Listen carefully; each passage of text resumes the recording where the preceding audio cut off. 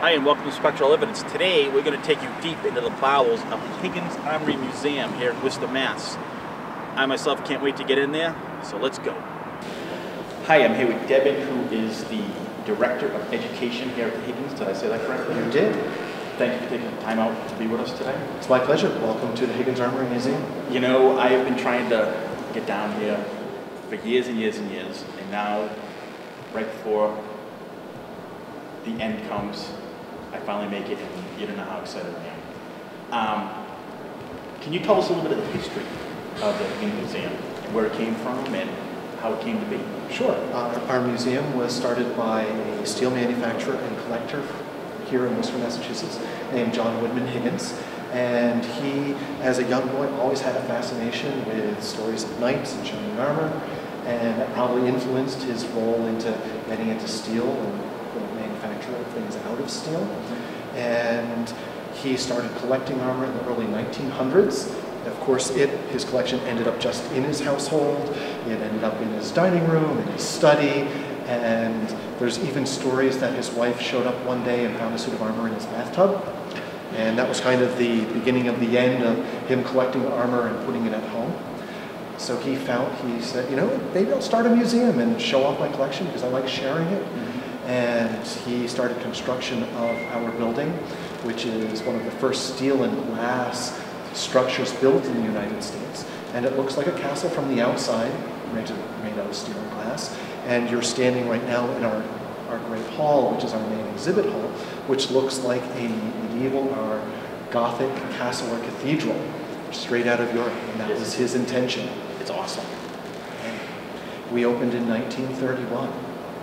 And we're on the grounds of what was also his steel manufacturing. When he first opened the museum, it was a museum not just of arms and armor, but also of the history of steel in the United States. So you got a tour of the museum and of the factory. Now, he wasn't just a collector. You were talking earlier to me about how he aided in the war effort in World War I. He did. As the United States Army at the beginnings of World War I was experimenting with bringing armor back onto the battlefield, most notably with helmets, they had gone to the curator of arms and armor at the Met down in New York City, and he said, you know, it's not just looking at the old stuff. We want to talk with a manufacturer who's actually working with sheet steel today, with sheet metal, because of course the Army is looking not just for protection for their soldiers, but also something that's easy to produce and cheap.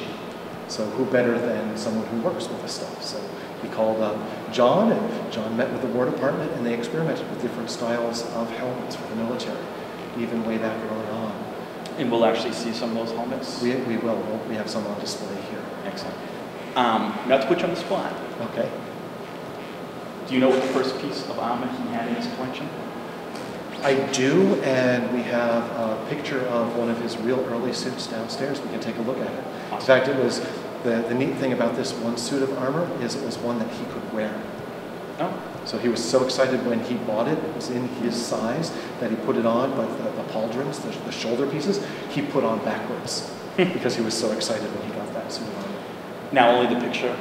Well, we have the suit of armor next to the photograph of Oh, him nice. wearing it. Excellent. So Excellent. we can look at both. Okay, well, let's move through the museum, and I'm going to rely on your expertise. Well, let's go take a look at a couple of my favorite pieces. Awesome. A part of his helmet or something and grab onto. In fact, if you look, his target's attached, actually screwed right in to his helmet, so it's almost a seamless flow up, and that's to help guide the lance off him. There are different types of jousts, though. This one is called a joust of peace, where it's a suit of armor made only for jousting. It's to do this job. In a joust of war, you'd actually wear your combat armor and do the same game, but without all of those safeguards of the joust of peace. Interesting. So besides our Western European collection, we have a great collection of armor from around the world, from Japan to North Africa to India. And one of the stellar pieces in our Japanese collection is this conch shell helmet from the 1600s. And when you look at this, you have to remember that this shape is made originally out of flat pieces of steel that, through heating and use of hammers, the shapes are slowly teased out. So you look at the conch shell, each one of these is a separate plate, and then the spikes of the shell are teased out with the hammer and shaped that way. Wow. You know, it's not, you know, today it's like, oh, you just, you know, you cast it that way or you put it in the press. This is all done by hand. It's amazing. You can imagine this when it was, you know, fully lacquered, covered in leather and cloth, how dramatic it was. Although I really like it just in the steel because you can see all of the detail that went into it, and all of the work and labor. In fact, a really rare piece, not seen anywhere else outside of Japan, and a few years ago we had the Japanese consulate in from Boston because he had never seen one before. Wow. It's impressive. It's really cool.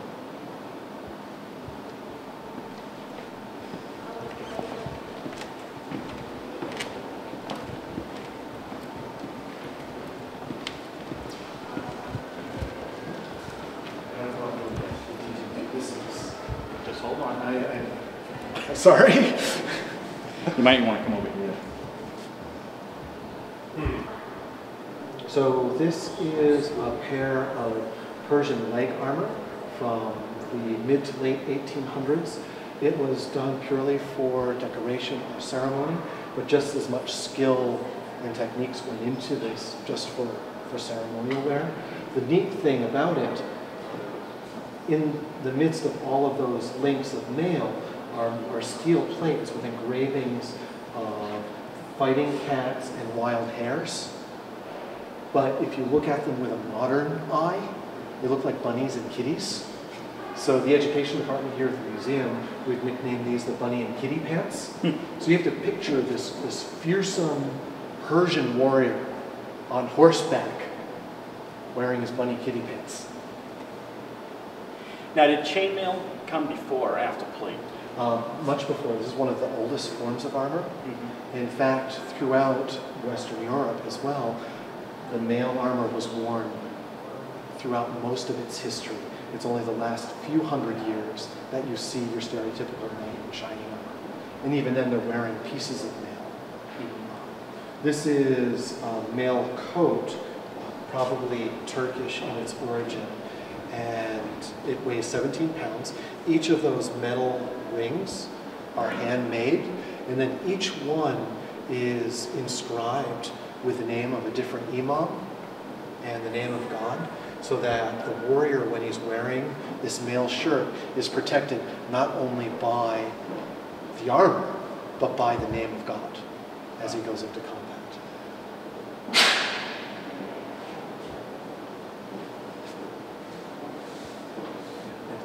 You have to really, really look close at that. Now, is it true that during battles they would actually get individual links pushed into their bodies, and then that would actually be worse than the injury that they received in battle because of the infections and whatnot? Any type of cut are things, I mean, these are the days before penicillin and even that type of cleanliness in battlefield medicine. Mail does great with sword blows and slashes, but any type of crushing damage. So if you were wearing a mail shirt and someone slashed you with a sword across the arm, you'd be relatively good. If someone hit you with a mace or like a hammer, it would protect your skin. It would probably break the bones underneath, even though you're wearing a padded jacket underneath it. Now, what about a spear or a lance? It depends on the strength of the links, but you know, those are pretty good archer, links. I couldn't imagine anything breaking that to me. Yeah, it's pretty strong. But remember, just like a bulletproof vest, even though it'll keep the bullet out, there's still that impact that can knock you down. And each one is riveted. Yep, each one is riveted closed, so it gives it a lot more strength. Amazing. One of our oldest pieces here at the museum is from around 2000 BCE, and this is an ancient Egyptian axe that was used in combat. So you can see the handle down at this end, and this long, shallow bronze blade. And it's still attached to its wooden shaft. 4,000 years old. That's the amazing part, that it's still held up, just over, you know. And you know what it's for? Now, how do they, is that just wrapped with wire? Is that how they attach it? Yeah, there are holes within the blade itself, and so it's sewn onto the handle. And then it's capped with more bronze for strength. Now, is this the oldest piece that the museum has? This is one of our oldest pieces, yeah. And it's the oldest one on display here.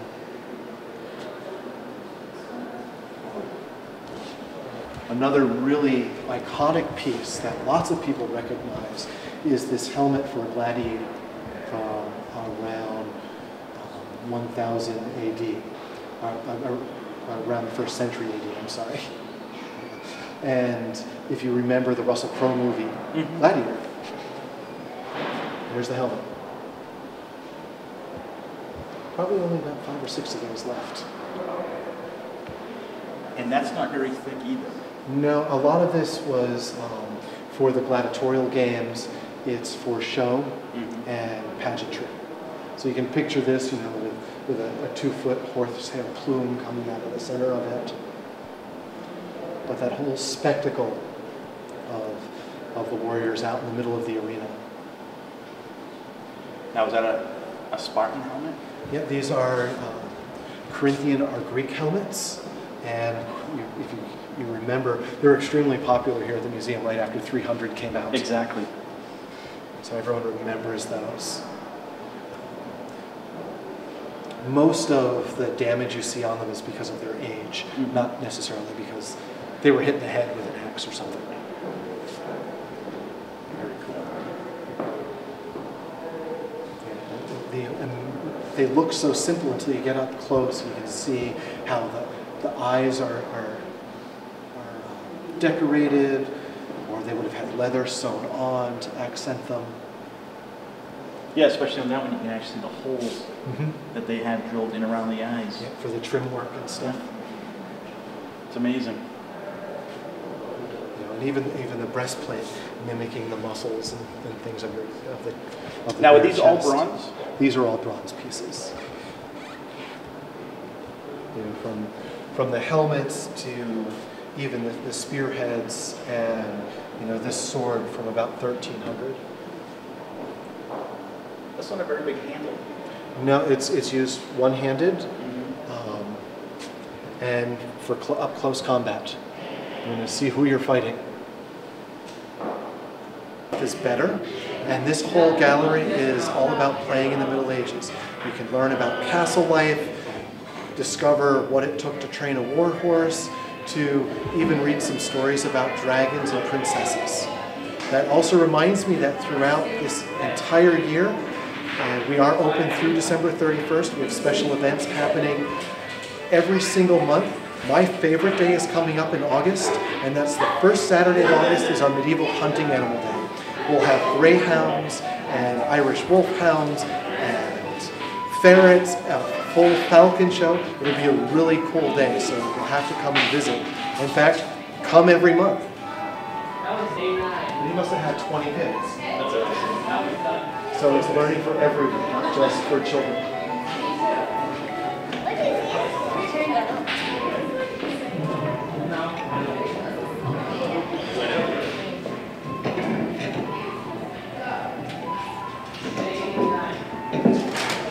Here you can again get an idea of that articulation.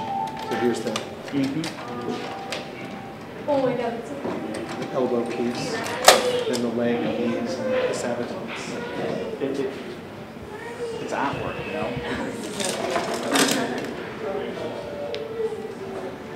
And a whole wall of weapons now.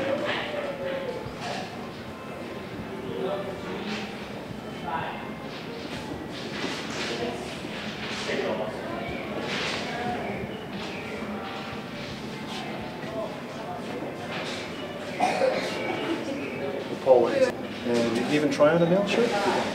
But if you get up close, you can see the rivets that you noticed upstairs. how each ring is held together. It's amazing. So some defense from point weapons, or even crushing damage.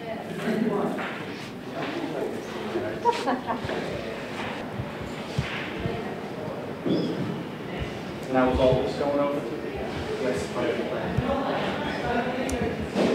This was a year of my life. This was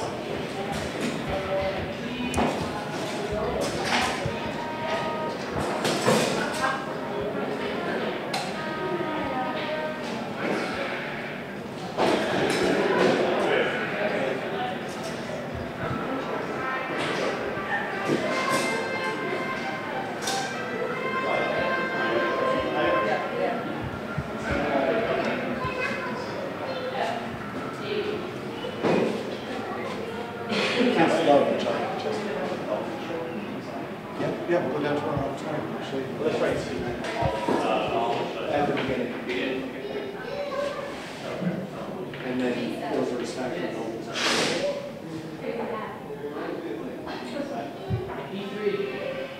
And although the horse is wood, the saddle is a full-size reproduction of a wood saddle.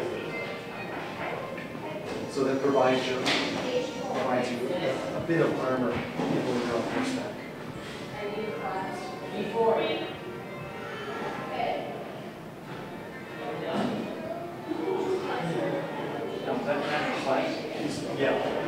Shower of splinters.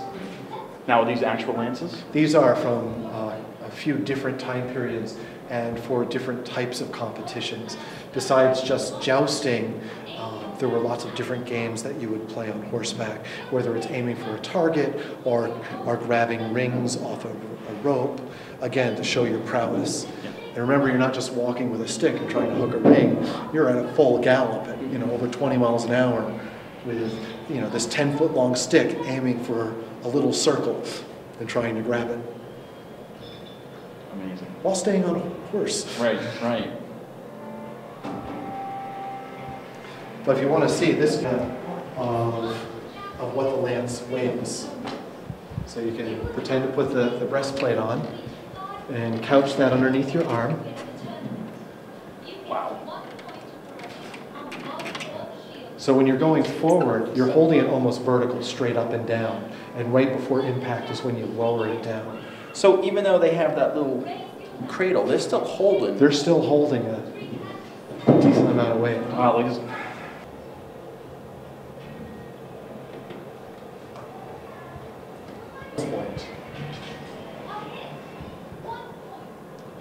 But you can see where the hook is on this side, and then this leather ring hits it, and that's how it diverts, it moves the force of impact into your breastplate itself. As you think 50 miles an hour on your arm and shoulder would hurt. Well, even just this motion of holding on to it feels unnatural, Well, when you're in armor and it's actually up underneath your arm, it's a little more comfortable. Okay. And it does feel a little better balanced because this is a static exhibit. You're not getting the full feel of it. Okay. Now, are these actual jousting? This is for a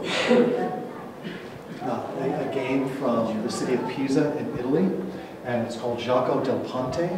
Back in the Middle Ages, there were 4 different big neighborhoods in Pisa that would have kind of like the kids' game King of the Mountain, but they do it in the middle of a bridge, and they'd wear armor and these club shields, and they'd try and knock each other and beat each other up and knock them off the bridge.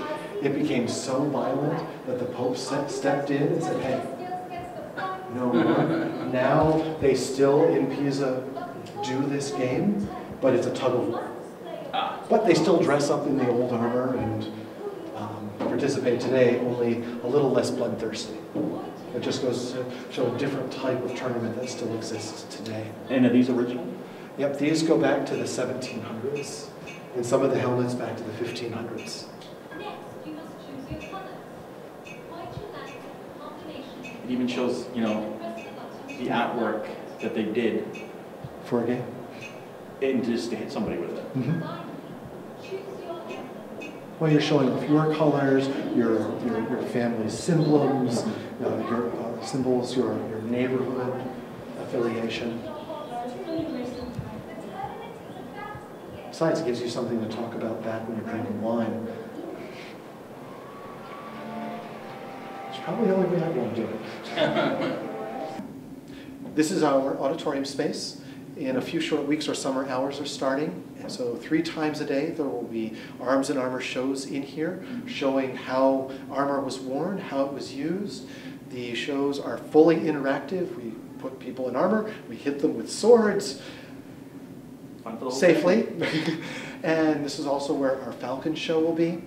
Upstairs, we're also talking about the 3 types of armor that could be worn. So we have your basic combat armor, your armor for ceremony and dress, and then our jousting armor. These are reproductions, but they're really, really well-made reproductions. Very well.